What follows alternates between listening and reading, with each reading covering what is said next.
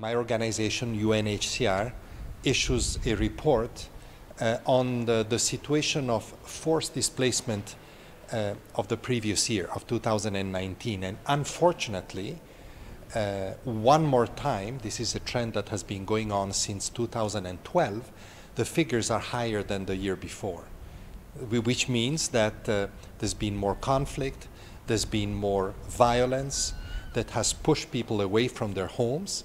The figures balloons continues to grow.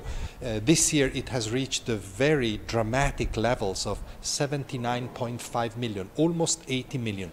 1% of the world population cannot go back to their homes because there is war, persecution, human rights violation, and other forms of violence.